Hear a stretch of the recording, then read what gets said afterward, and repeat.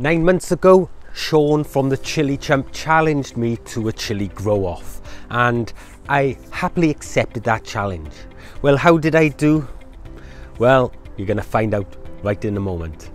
I'm Tony O'Neill and this is UK Here We Grow, and on this channel we deal with all things gardening, poultry keeping and beekeeping. If you want that perfect garden to relax in or just want to grow your own nutrient dense food, then start now by clicking the subscribe button and the bell icon to be notified each time I release new content just like this. So as I said, 9 months ago Sean challenged me to this grow off, and to make it fair I sent Sean some chili seeds.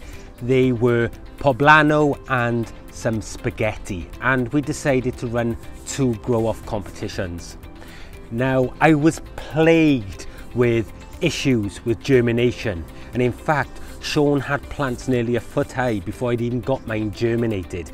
I don't know why, and I believe Sean had some issues with germination with his spaghetti seed. I think the seed must have not been viable or whatever, but we had major issues on the germination.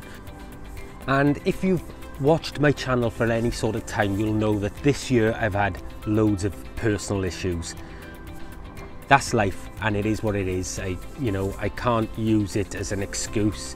If Sean beats me, which is very likely, then he totally deserves it. He's a fantastic grower and he certainly knows his chips when it comes to chilies, guys.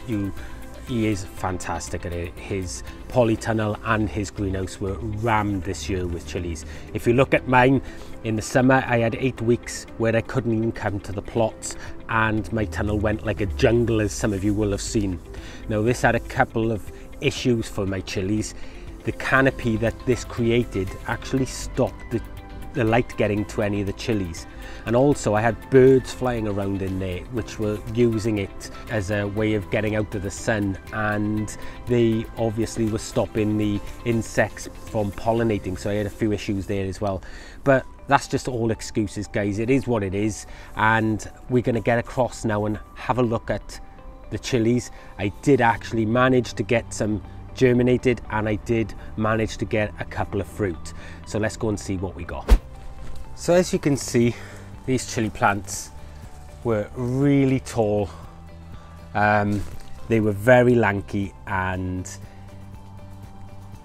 they were stretching for the light, so because of that they really struggled. There are a few fruits. Now, this is one of the spaghetti, and I have one ripe fruit on here. There's a couple of green ones, and it's all curled up. It's not even straight because I haven't been here feeding and everything else. We did use the auto pot system, but that ran out of water some time ago and I never put any proper feeds into it or anything. So like I said, it is what it is, but we've got a fruit. So we did manage to germinate a chili for the spaghetti. We're now gonna cut this one and we will measure at the end. So this one actually counts. That's my longest spaghetti, and I have to say it's absolutely pathetic. It would be longer if it was straight, but we will straighten out as much as we can when we measure, and we'll see how long that is.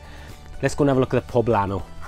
So again, this plant doesn't look too bad really. It's got a few spaghetti over here, the green ones you can see, look. They've obviously stretched over from that plant, but we've got the Poblano just under here. It's not very big. I'm not sure which one is my biggest, so I'm going to cut them both. So we've got that one there, and they're not even turned colour, and we've got that one there. They're not very heavy, guys, so we're going to weigh these and we're going to see which one is the heaviest. I think it's probably going to be this one, but we'll see how we go. I have got some on the other plant over there, but this plant here didn't come to a lot. And again, you can see just from the thickness of the stalks here, they didn't really do much. They were just too busy stretching for light. I might even cut these back this year, I don't know, but likelihood is no, because they were weak plants in the first place, and I think I'll probably get some new seed for next year. But hopefully next year I won't have the personal issues I've had this year. But it is what it is. These are what we got, and we will see what weight they are now. We're going to go over to the scales and have a look there. Okay, so we've zeroed out the scales. We're going to try this one first, and that's showing at 120 grams. And now this one, and that's showing at 140 grams. So this is obviously the heaviest one and the one that's going for towards our chili challenge. Now let's get the I'll put that one there in the corner, and we'll go and get the red spaghetti pepper and we'll measure that. And for the record, this one weighs 15 grams, but I'm going to see just how long it is. I'm going to take it to the top here, not the length of the green that I've done, and there we have it, just over 11 inches. I could pull it a little bit more and make 11.5, but I'm not going to risk breaking it. So we count that as 11 inches, guys. So we have 140 gram pepper and an 11-inch long spaghetti chili. So that's what Sean's got to beat. Well guys, that was a surprise to me. I never thought they were that heavy.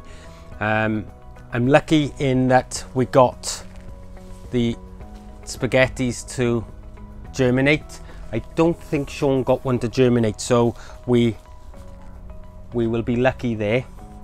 But also, I think, I mean, you can see how long and spindly these things are.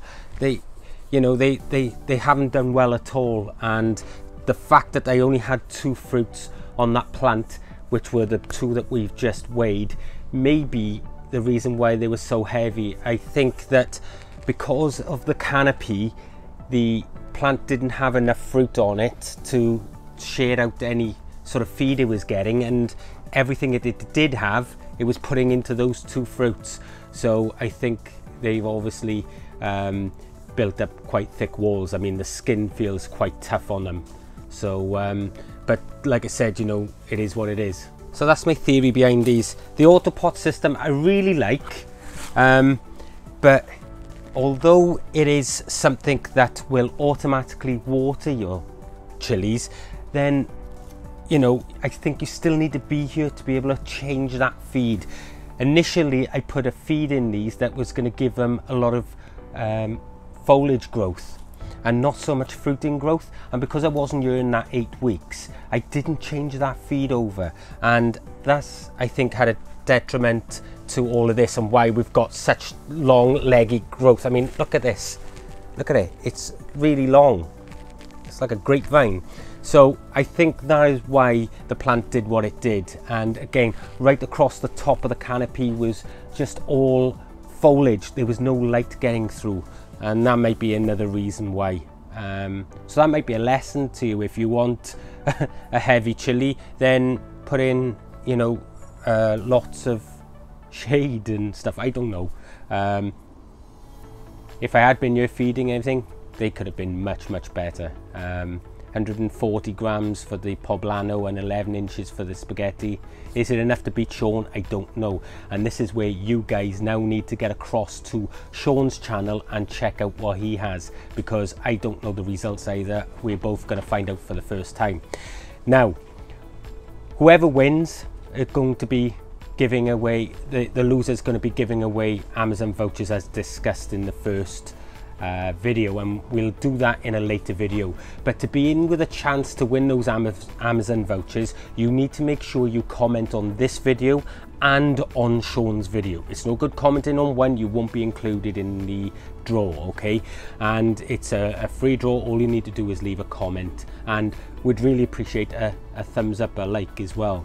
Anyway folks, if you've enjoyed this video, don't forget to give it a thumbs up, and if you've got value from this video, then you can subscribe here.